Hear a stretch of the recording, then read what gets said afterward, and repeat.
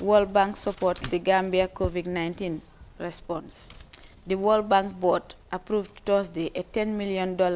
grant from the International Development Association, IDA, for Gambia to provide emergency assistance in the face of the global COVID-19 pandemic. According to a statement made available to The Voice by World Bank, the Gambia office says the COVID-19 response and preparedness project will enhance case detection, tracing and reporting, as well as provide equipment to isolation and treatment centers, and improve disease surveillance and diagnosis capacity.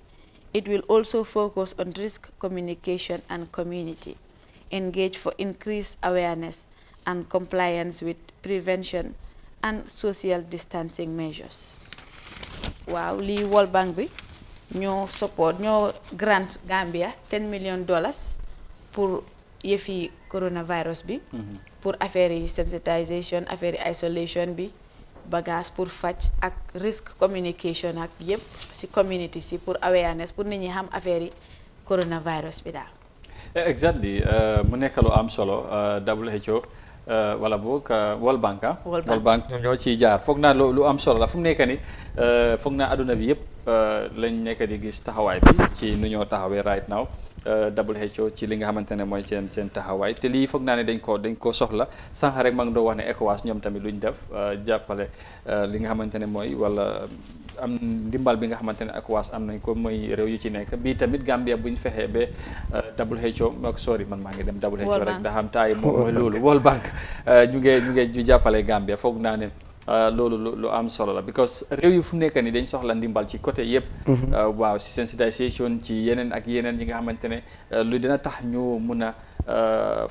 moytu ak fagandeku li nga xamante ne mooy jàngoro bi lu ci doy waar boo seet li nga xamante ne mooy international media bi ak experts yi nu ñoo wax ñu bëri ci ñoom dañu tiit ragal tamit Africa parce que dañ jàpp ne amuñ resources yi amuñ finances yi amuñ li nga xamante ne mooy jumtukaay yi ñu soxla pour mun a dekku feebar bi nii comme ni ma waxee ba ci yeneen réew yi solo moo tax ñuy gis ne ñu mel ni comme IMF, United Nations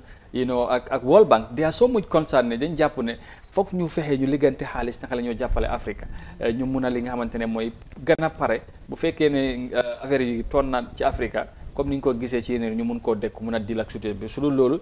ci ñoom ñu bëri ci ñoom ñu ngi ragal ne ay millions ñoom ñooy dee te Afrique moom dina ci am walla bu bëri ci loolu soo foog naa moo tax ñuy gis World Bank ñu def support yu mel ne am na solo support yi waaye ne ñëwag rek waaye su ñëwee itam ñu dugal ko fu mu war a dugg loolu la ko na si li ci gën a am solo ñu dem waaw loolu nag dafa am solo waaw because léegi tamit def ci dee rax dafa am lu ci dee rax te ñu bëri ñu ngi ci am concern yu bëri ci li nga xamante ne mooy ci liggéey bi ci concern yi nga xamante ne mooy moo dee am because for exemple gisoon nañ ko Ebola bi ci yeneen réew yi after Ebola bu mu demee ba jee xaalis bu jógewoon ci biti ñëw ni nga ko utiliser beneen affaire la woon parce que ñun am na ñu ci jàppoon am na ñi nga xamante ne dañ demoon kaso sax ngir loolu soo dafay am solo tamit xaalis bu ñëwee ñu jaarale ko wala dugal ko fi mu war a dugal loolu lu am solo la te foog naa ne kilifa war nañ cee bàyyi xel surtout nguur gi nag accountability ak transparency bu ñoo wax côté bi tamit am na solo bu baax a baax waaw su ko defee loolu moo jeexal suñu newspaper review bi ñu xam naa ne beneen boobu dama bëgg nga